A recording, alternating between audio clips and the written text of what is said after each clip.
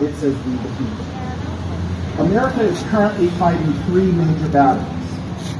The pandemic of COVID-19, the economic devastation caused by COVID-19, the most deadly and longest lasting is that 400-plus year epidemic of institutionalized systematic racism throughout our country. None of these can we allow to progress any further if we the people, hope to survive. I've been asked by countless times by friends and colleagues, what can we do? And my answer is very simple. One, first and foremost, vote. That is where our power lies. Two, have an honest dialogue and recognition that racism continues to exist in this country. Until we honestly acknowledge this fact, we cannot begin the hard work of addressing and correcting it. Three, reject inequality and hate of all kinds. Yeah.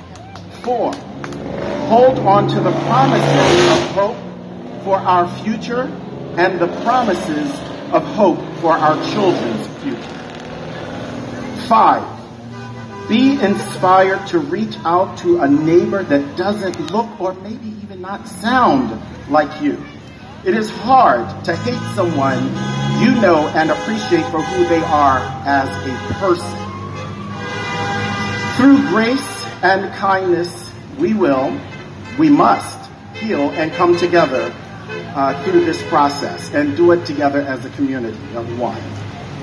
Stay safe, keep calm, and remain engaged in your own way in helping to make this country a better place for all to live and to prosper. Right.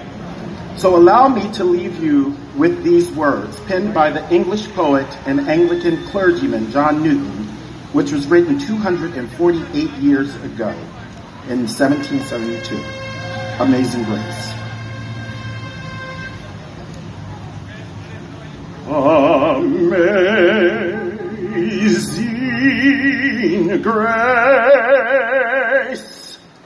how sweet the sound that saved a wretch like me. I once was lost, but now am found. Was blind, but now I see. Blessings to you all. Thank you.